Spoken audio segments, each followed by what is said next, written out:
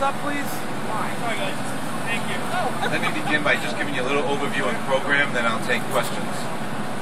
So today we have actually tested 9 production pure power engines. So I call them production. Internally we refer to them as development engines, but they are of a production vintage hardware. So we've tested 5 C-Series engines, totaling about 1,400 test hours, and 4 MRJ engines, totaling about 1,000 hours. So this is engine number 4 for the MRJ program. Engine number 4 is our flight test, or I'll call it performance test engine, that will do both ground and in-flight performance measurements.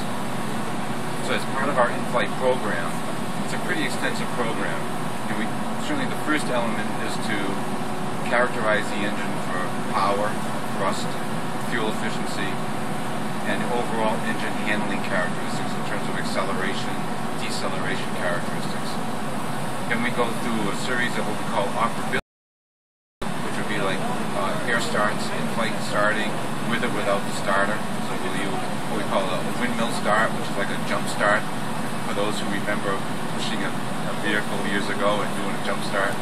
So we typically would use a starter assist below 250 knots, and then above 250 knots or higher, we typically use a windmill start as a standard procedure. So we do starting, we'll do handling characteristics in terms of engine overall characteristics in terms of acceleration, deceleration, putting the engine through some high angle maneuvers, so we can look at characteristics during say a very aggressive maneuver on an airplane to understand how the inlet airflow characteristics are in terms of engine overall operational characteristics. So it's a pretty extensive program. The value of doing it on a 747, the 747 aircraft envelope is very wide, so we can actually test beyond what an MRJ or C-Series envelope is in terms of either angle of attack or airspeed. We'll fly as high as 41,000 feet, typically around 0.8, 0.85 Mach number, depending on the overall characteristics of the flight of that day. And on this particular program, we'll do about 12 flights, about 60 total hours. So the first flight, as I said in the conference room, was just under 5 hours, and we were really limited by crew time. The crew has an 8-hour test window. So we do, prior to doing first flight, we actually did a ground test, doing ground test performance on the airplane. And so by the time we actually got airborne, we had just a little less than 5 hours of flight time to meet the 8-hour curfew. So overall, program's doing well. We've got about 7,500 what we call endurance cycles on both engine models. That allows us to really look at the integrity of the engine for high temperature operation. So we have done all of the critical testing for certification in terms of prior to doing the actual engine test. We have done bird ingestion, we've done fan blade release, we have done those in a laboratory environment using a production module, fan blade, fan module, but powered by an electric turbine. So we do that to validate the ability of the engine to handle bird ingestion or contain a blade release.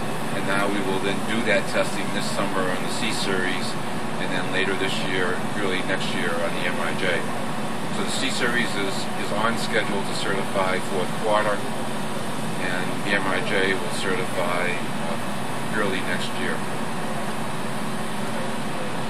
With that, I'll take any questions. Have you had to change or add any new tests because of the gear? So the question is, have we added any new tests or changed our test procedure because of the gear?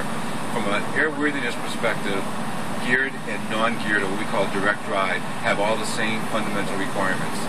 The only thing that we have done is we have a fan drive gear system laboratory in our Middletown facility. Some of you may have had an opportunity to visit that in the past. in that particular rig, we have the ability of running beyond flight evaluations in terms of characteristics like altitude or what we call G maneuvers, flight maneuvers. So in that particular rig, we have tested over 5,000 hours, and we've done over 70,000 takeoffs of operation to date. So over about the last 2.5 years. The rig started to run in July of 2007, and we've now run 7 laboratory tests. We actually got our eighth program getting ready to begin. So to answer your question, no special tests were geared versus direct drive or non-geared, but we are doing some extensive testing on the gear system itself. The testing that we've done is we have tested as high as 55, we've simulated as high as 55,000 foot conditions. We've tested as high as 60 degrees angle of attack. Typical airplane is in the upper 20s, 25, 26 typically is the maximum angle of attack. We've run cold oil, hot oil, contaminated oil. So we've done those type of tests to validate the operational characteristic under some extreme conditions. And to date, the gear system has been flawless in the overall operation. So we're really quite pleased. In fact, I keep on teasing my chief engineer that we've over-designed it, and I think we got a lot of weight we can take out of the next generation pan drive gear system.